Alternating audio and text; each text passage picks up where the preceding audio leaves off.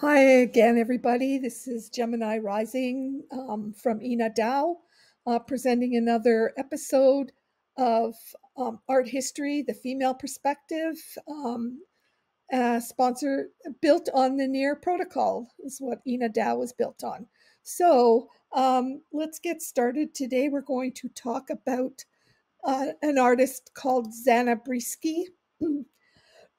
She was born in 1966 in the UK and studied literature at Cambridge and then photography and then in New York and has traveled all over the world um, as a documentary photographer. And she's noted for her immersive approach within the documented communities that she spends a lot of time with. Um, in the 1990s, she started a project in India where she in the Kolkata's red light district, where she started taking photographs of sex workers' children, and then started working with them to empower them and give them some kind of voice.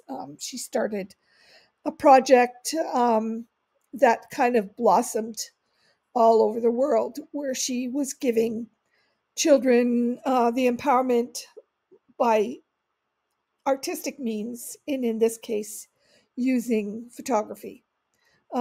This led into a documentary film she ended up making called Born into the Brothels.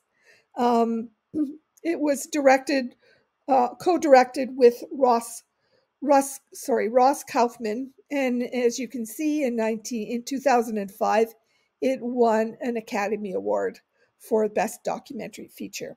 Um, it because of the success of this film, she founded a organization called Kids with Cameras, um, and focusing on art and education as a transformative tool for the um, underprivileged children of the world. Um, in 2002, she shifted her um, focus onto wildlife photography, again, emphasizing on environmental conservation and the beauty of nature. She's very much an advocate for the underprivileged and also the animals, endangered animals of the world. This one is a photograph of a gorilla, um, a mountain gorilla in Rwanda. And I just want to say that I was lucky enough.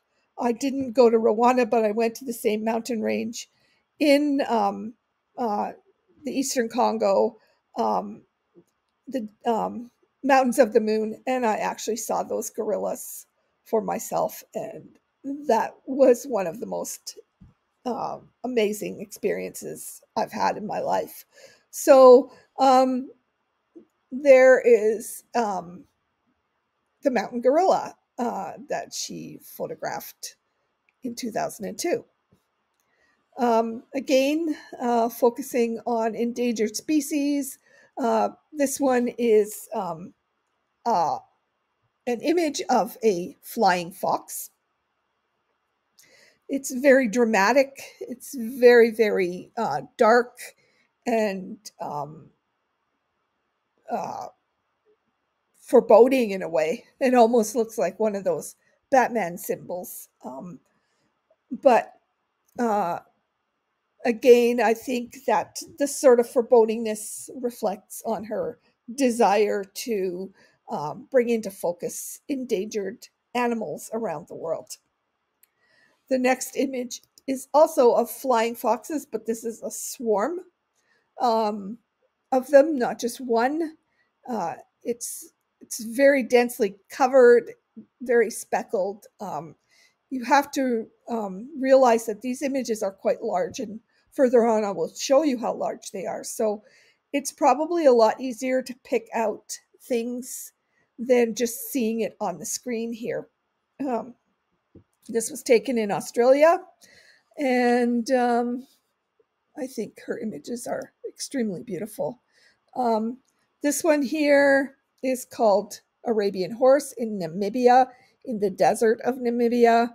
Um, you can see the sand dunes in front, kind of gently rippling, um, but you cannot see over the horizon. You can see a peak of something, what could be to come, but you cannot see any further. And it kind of gives you the impression of vastness just because you can't see any further than, a couple of 100 yards or so, I would think. Um, the next image is of a giraffe in South Africa. Again, she's using these monochrome um, in, technique, no color, just this one lonely giraffe against this very dark, foreboding background. But it stands out because it is so uh, much lighter than the rest of the image. And again, like I said, these are very large images. So I imagine that that giraffe would probably be a bit more noticeable in the larger images when you would see this in real life. Um, this is humpback whales mating group, um, underwater, obviously, in the Pacific Ocean. Um, you could just see kind of their outlines and uh, their, you can really see their pectoral fins. Um, but it's very dreamlike in a lot of ways. It kind of, that grainy texture kind of adds a timeless quality to the image itself. Another humpback whale, a close up. You can really see the patterns on the whale itself. And I just can only imagine how amazing these would look in real life. Like I said, I will show you shortly. These are very large images.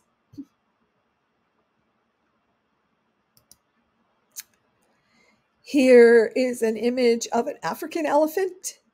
Um, very, very imposing because it's all kind of constrained close up, but you can see how big those tusks are. Um, again, a very, another endangered species for those tusks. As you probably know, old pianos, their keys were made from their ivory tusks, and a lot of carvings and things like that, which basically kills the elephant. So again, another uh, image to bring to light the problems we have in the world and the endangered species because of these problems. A leopard in Botswana. I think this one's pretty cool because you can see the curvature of the earth for all of you out there who believe in the flat earth theory. Well, it doesn't look that flat to me. The leopard really stands out, although you can see how it blends in, if you can understand what I mean, because of the way the spots are arranged, that you wouldn't really notice them if you were uh, one of their prey.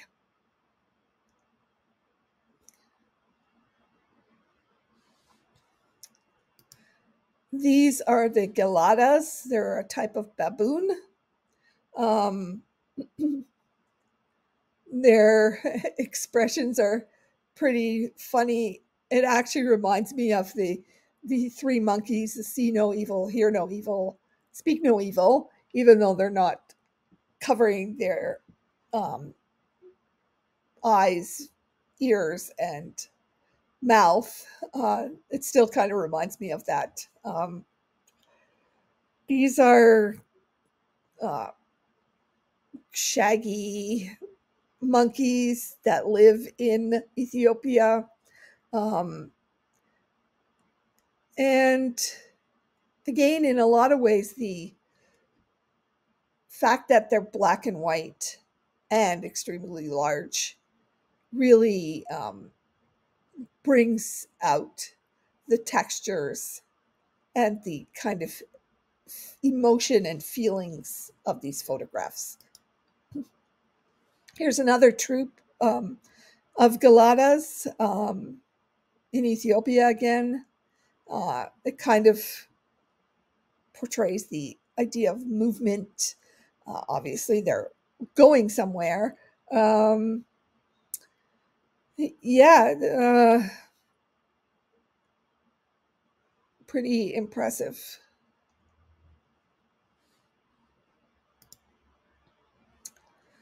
The great white pelican is about to take off, spread out, wings spread out over the water. A really, really interesting capture. It isn't still in the water, but you can see it's going somewhere. Everything around it is pretty hazy um, and kind of unknown. Um, very, very full of emotion, I would say. It's you can see the slight ripples in the water, um, but it's kind of like very intimate as well because you don't see anything else except for this pelican.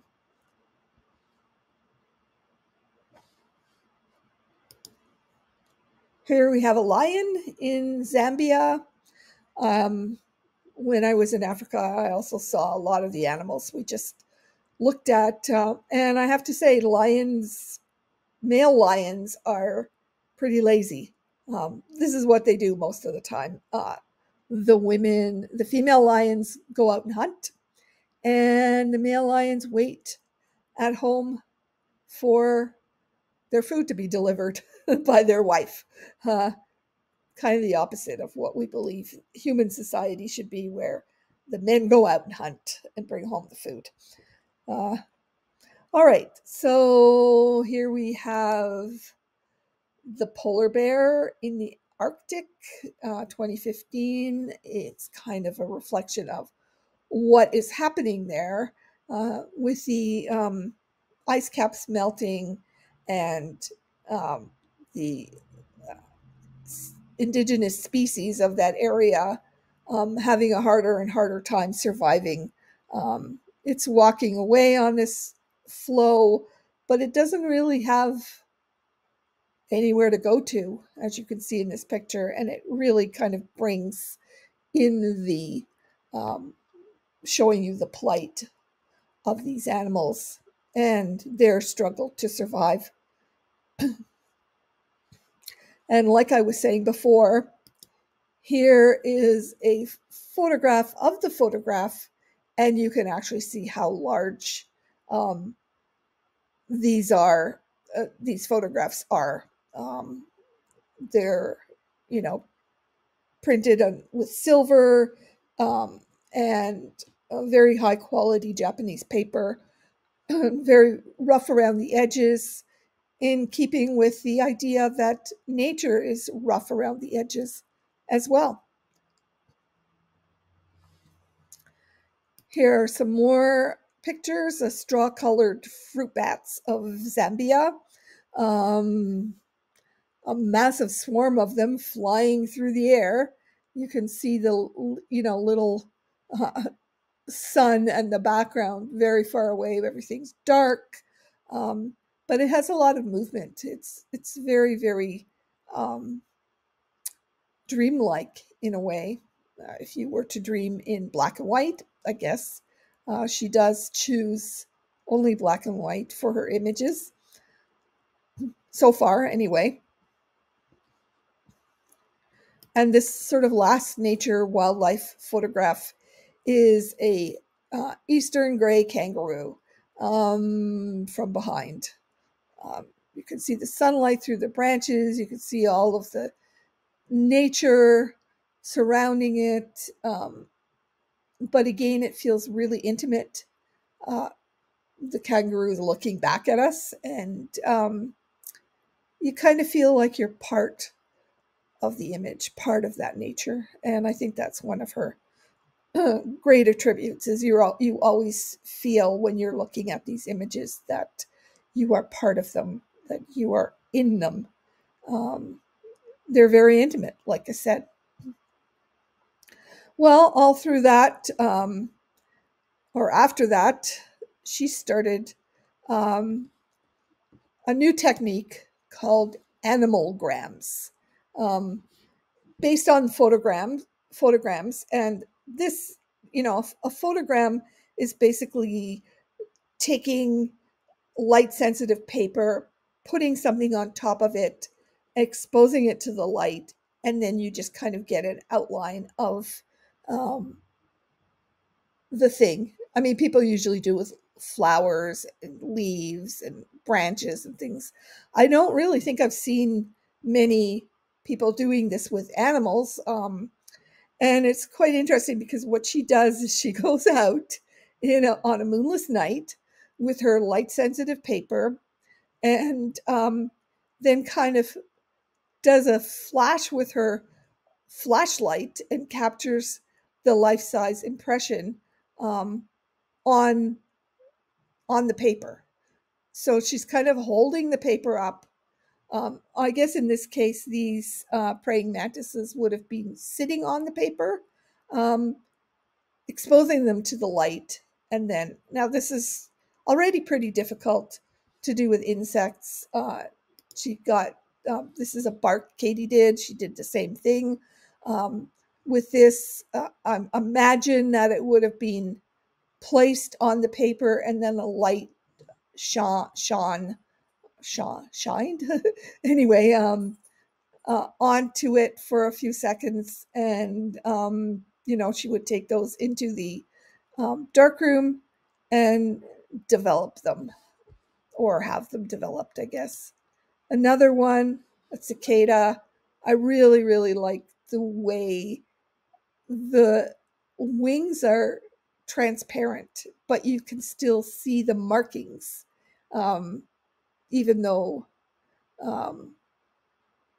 you can see the veins and the markings of the cicada. If you don't know what a cicada is, uh, you'll probably recognize the sound at nighttime, usually in more tropical climates, obviously. I guess up here we would have crickets up in North America, but in the jungles and tropical areas, they would have cicadas. Another one that I think would probably be a little bit more difficult to do, because you can kind of see that these are flying. I mean, it would take her hours and hours just waiting for something to come along that she could, you know, that would come across her light sensitive paper that she could flash a light on and capture this moment in the life of these animals. I think the whole concept is really quite interesting. Uh, so you have the red dragonfly. We will have to take her word for it that it's red. Um, and the lunar moth, both kind of flying across this paper, light sensitive paper, almost like a ghost. Same thing with these guys. The eastern newt, it's called a diptych because there are actually two images. It says eastern newts and spider, and I have looked and looked, and I cannot, for the life of me, figure out where the spider is. Maybe somebody can tell me. If you are watching this, write it in the comments, because I have searched this image and I cannot find any spider. Same thing with this one here. I see the leaves. I see the newts, but I don't see a spider. unless maybe there's a spider sort of in that middle leaf. And I mean, that line going through could be a spider web. I don't know. Um, it just kind of highlights the interaction between these creatures and nature in a very different and interesting way. So, if you thought it would be difficult to capture these kind of creatures, she then moves on to capturing wildlife, actually, where she would wait for hours. She would have this paper set up. There would be no light, no moon, no nothing, and wait for hours to have some kind of animal walk past her piece of light sensitive paper for her to shine a light on and capture their coming through that. This is a civet. A civet is a uh, from the cat feline family. It's a wild cat from Borneo is one of its habitats. Kind of in mid stride, very very uh, dreamlike. You know, especially in the actual body of the civet, those little dots, and um, it's just a really interesting technique. And then she went on to move on to bears, barograms. Barograms, she was in the forests of uh, upper New York and waited out there for the bears to walk by. Um, the next few ones will be various bears. Like I said, this would have taken her a very, very long time and a lot of patience. I mean, wildlife photographers have to have a lot of patience anyway because they um, have to wait for the perfect moment to take these photographs, or even videographers um, to have a large, I mean, that's got to be a pretty large sheet of paper to have that bear fit on there and then have it up there waiting for it to walk by is very interesting. I just love these images. Another, like I said, there's a lot of, she did a lot of bear ones. And as you can see, as time went on, she got better at it. I don't know if she got better at developing these images or, um, you know, what, but, you know, it's a profile. You can see the fur on it. Um, you can see the fern would actually be in front of it as it sort of overlaps with its nose and the fern. Uh, but really, really interesting technique. Another one um, filled with vegetation in the foreground, and it's just amazing the details of the fur. The you know, you can really see these outlines. I mean, I never in my life would have thought of the idea of actually taking the idea of a photogram and getting these large sheets of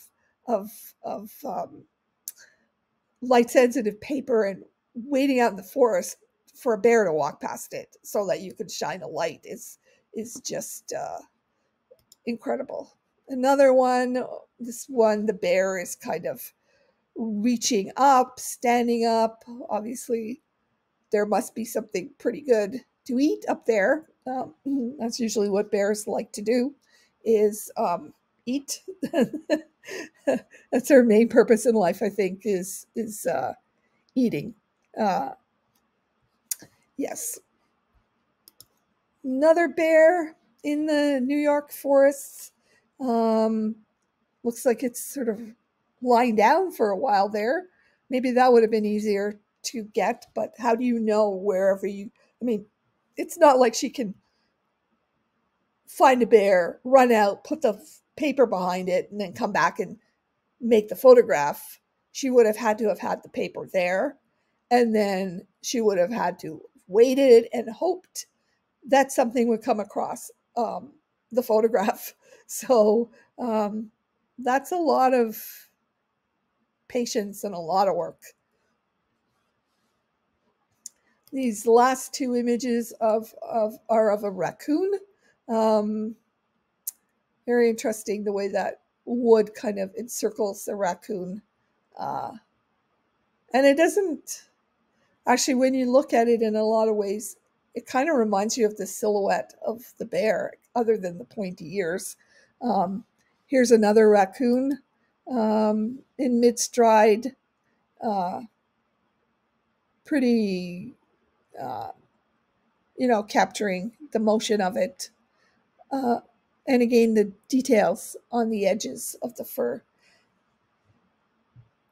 Very beautiful. So that's Zana Briski.